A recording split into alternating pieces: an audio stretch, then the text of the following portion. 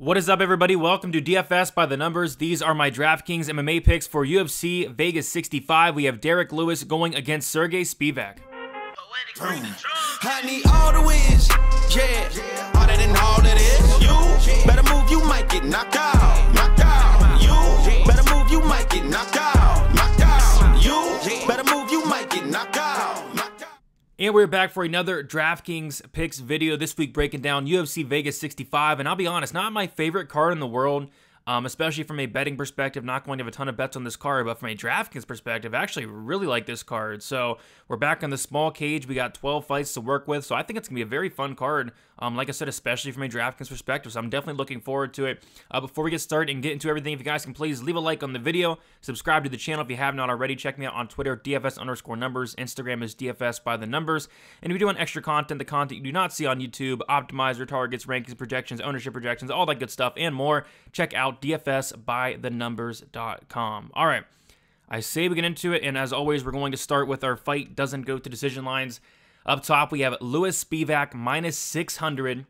Fight doesn't go to decision. On FanDuel Sportsbook right now, it is sitting at minus 1,000, which it tells you something. I mean, this fight is going to end inside the distance way more often than not, and I see it playing out one of two ways. The first way is Sergey Spivak, who is 9,200, goes out there and just ragdolls Lewis until there's a finish, until Lewis goes out there and quits. Spivak really active at the ground and pound, very good wrestling, and he has the opportunity here at 9,200 to put up a crazy score, an absolute crazy score. So for that reason, I love Sergey Spivak, but Derek Lewis at 7,000, this guy is a guy that you could never count out, ever, especially at 7,000, because the guy has so much power. Spivak has been knocked out twice. So I could see Spivak going out there, just ragdolling Lewis, eventually finding the finish, putting up a massive score. Or the other way I see it playing out is Derek Lewis landing that big shot. I think both outcomes are on the table. One guy's 9,200 in Spivak. I like him a lot, but Derek Lewis at 7,000 just can't be ignored. A fight that I'm going to literally be 100% exposed to, like a 60-40 split in favor of Spivak here. Next, we have Jack Della Maddalena going against Danny Roberts. And yeah, not going to have a ton of Danny Roberts, but I do like Jack a lot. He's one of my favorite plays, if not my favorite play on the entire slate. Jack Della Maddalena, 9,600, so the most expensive, but that should be a given considering he's the biggest favorite on the card by a mile. He's like minus 550. Like the next biggest favorite is, I think, like Sergey Spivak at like minus 200. So there's not a ton of big favorites on the card, but Jack Della Maddalena is definitely one. I think he knocks out Danny Roberts. Roberts now 35 years old. He's taken a ton of damage. He's been knocked out several times. The Trinaldo fight was a horrible look for Roberts as well, getting wobbled by everything that Trinaldo landed. I think Maddalena's, at this point, especially much better than Francisco Trinaldo. He's much younger, hits much harder, and I think Maddalena puts him out. And I think Maddalena is the real deal. I can't wait to see him, take a step up in competition. But yeah, I think the UFC is trying to get him another highlight reel knockout win here. So give me Maddalena in this one. Not going to have a ton of Roberts. Next, we have Kennedy and Nzechukwu going against Ian Cutelaba. Yeah, I don't mind both sides here. With Cutelaba, you have that first round upside, which I love. You have the takedown upside, which I love. He has, I think, 10 wins. Or actually, it's 13. 13 wins come in the first round for Cutelaba. So for that reason, at 7,400, you have to take a serious look at the guy. On the flip side, Kennedy, if he's able to survive that early storm that Ian Cutelaba brings, he's probably going to take over and potentially get a late finish. So I think both sides are in play. I personally do like Cutelaba more. You're getting a big savings here. And he has that first one upside, and he has that takedown upside, whereas Kennedy, I think if he wins, he's probably going to get beat up for the first round and a half, and then he does like a comeback win like he does. So I'm not extremely high on Kennedy this week, but he's definitely in play for that late finish. All right. Next, we have Sherman Acosta, minus 200. Fight doesn't go to decision. This is one that I actually feel like could go to decision, one of those sloppy heavyweight fights. I mean, this price tag is kind of ridiculous. Acosta, 9,100. Sherman, 7,100.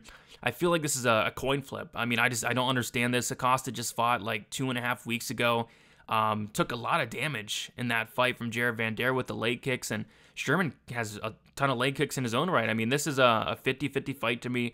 I don't see why the prices are where they're at, so I'm not going to get to a ton of Acosta. I'm still going to get to some of them just because it is a heavyweight fight, and Sherman has been knocked out plenty of times, but I will definitely get to some Sherman at 7,100 because I feel like this could really go either way, especially with Acosta coming in on short notice, having just fought a couple weeks ago, and Sherman coming into this fight with a full camp. Sherman was supposed to fight think it was last week or the week before against, I think it was Josh Parisian, so he should be good to go.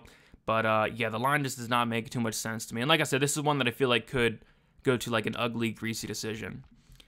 All right, getting into our core plays, we talked about him. Jack Della Maddalena, 9,600, biggest favorite on the card by a mile. This guy's going to be very high on this week, and rightfully so. There's not a favorite on this card that is anywhere near minus 550 like Jack is. I think it's a great matchup for him. You know, Danny Roberts is a guy that just kind of declining. I see a decline. I see a decline in the durability. The guy's been knocked out a ton. He's been hurt a ton. He's wobbling all over the place in a lot of his fights. I think Jack puts him out here. So I love me some Jack Della Maddalena, 9,600. Ricky Tercios. This is a weird one. This is one that a lot of people are probably going to disagree with because of his last performance. I think there's some recency bias on this fight because I go back and watch every other fight with Ricky Tercios, and he's never looked that bad before. I think it might have just been a one-off. And this is a fighter where you can't ignore the upside. I mean, even in his last fight against Ayman Zahabi, he did not score anything, but he still like attempted almost like 250 strikes. He didn't land much, but I think he's going to have a much better fight here. The guy is just so active. He's doing something at all times, and that volume, especially if he is landing in this fight, which I think he could, is going to definitely add up. So I like Ricky Tercios. I think he's going to actually be pretty low owned. He was a very popular play last time out against Ayman Zahabi, and he burned a lot of people, including me, but I'm going right back to the well. I love the upside with Ricky Tercios, and I love the fact that probably nobody's going to play him this week. Brady Heastan, 8,500, probably one of the more upside players on the entire card. Probably one of the highest exposed in terms of ownership as well, because this guy is a guy that I think he can honestly get like 10 takedowns here. Going against Fernie Garcia, who Garcia's takedown defense is not good, but his get-up game is very good, which I only think is going to lead to takedowns. I like the cardio of Brady. I like the game plan of Brady. He's going to go out there and probably shoot a takedown within the first 15 seconds. And I like that. It's going to add up. He's only 8,500, so I like Brady a lot. One of my favorite plays on the slate. I'm going to have a decent amount of them. And then Sergey Spivak, 9,200. I mean, you can't be confident against Derek Lewis ever, but yeah, 9,200. If he wins this fight, Sergey Spivak, expect takedowns, expect a ton of ground and pound, expect a knockout TKO submission. Like I said, you can't count out Derek Lewis. That's why I'm going to have a fair share, but I do lean the Spivak side. And like I said earlier, I'm going to have like a 60-40 split. I think somebody's getting finished, and I think somebody's getting finished probably within the first round and a half, 2 rounds. All right, moving on to our GBP plays here. Muslim Salikov, 8,300. Yeah, this is a fight that we didn't talk about on the fight doesn't go to decision lines because it just missed the cut, but I think it's like minus 175. Fight doesn't go to decision, and I think it's a good fight to target, and I think it's a good fight that does end inside the distance here. Andre Fiallo hits like an absolute truck, but defensively, Andre Fiallo is not good. He's absorbing 6.65 significant strikes per minute, only landing 3.78, which is a negative significant strike differential of 2.87, which is the worst on the card by a mile. Honestly, it's probably one of the worst I've ever seen for Andre Fiallo. Only a 48% striking defense for him. So he can give it, but I don't know if he can take it, and he eats shots with his face, which is an interesting strategy against the guy in Muslim Salikov that does hit very, very hard. So I think somebody's getting knocked out here. I do slightly lean Salikov as far as a pick goes, but we'll talk about the salary in a little bit for Fiallo, 7,900. You're getting nice savings there, and I believe the line is kind of flipped there. I think it's either a pick 'em or slight favorite Fiallo at this point. But yeah, Muslim Salikov definitely in play here. Vanessa Demopoulos, 8,000. I think she has all the upside in this fight.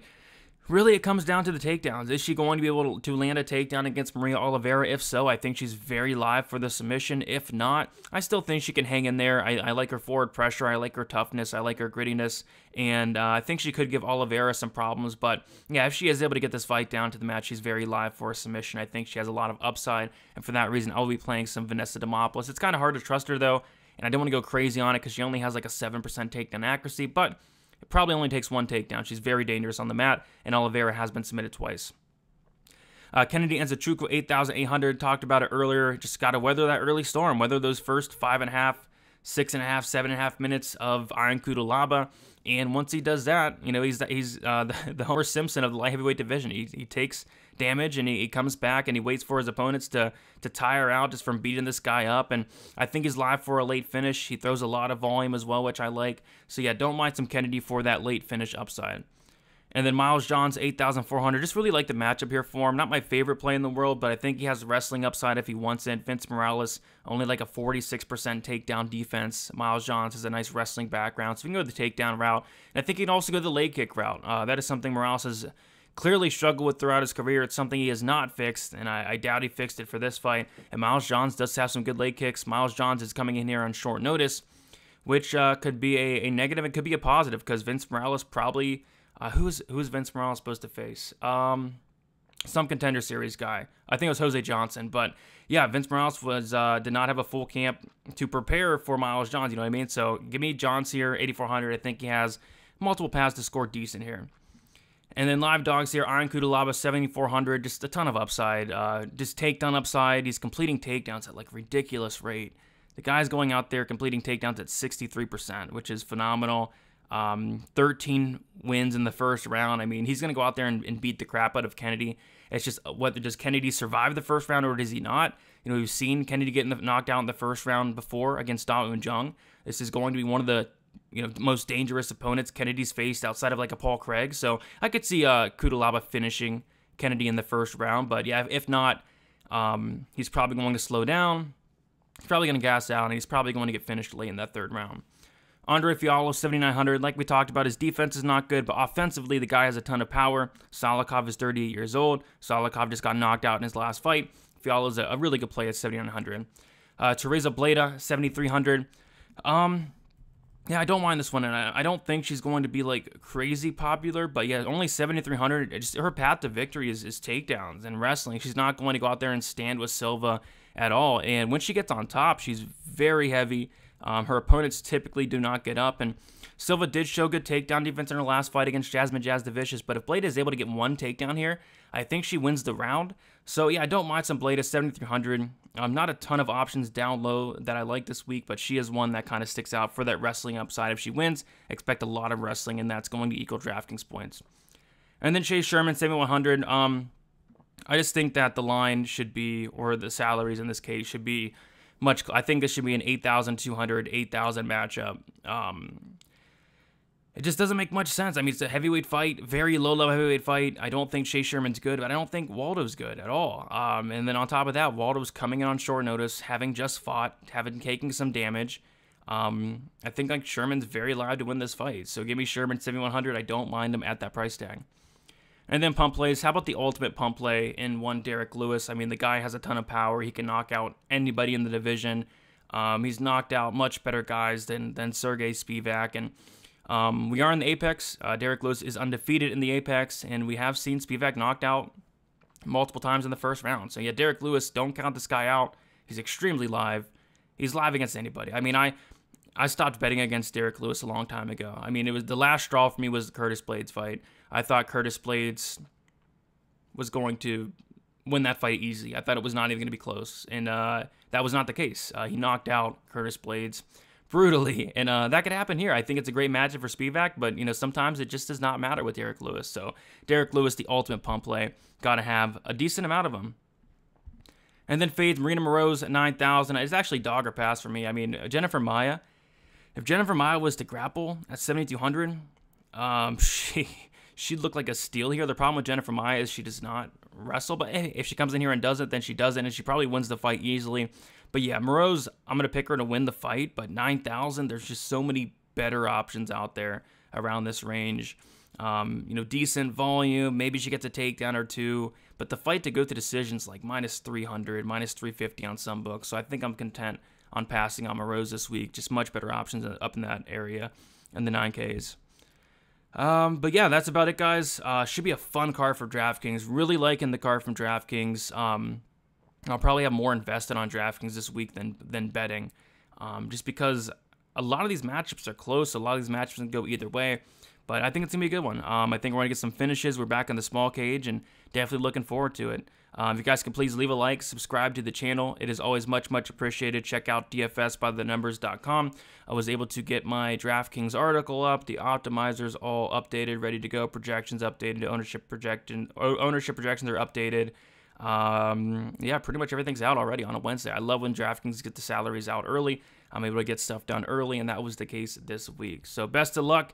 UFC Vegas 65, and we'll talk to you guys very soon. See ya.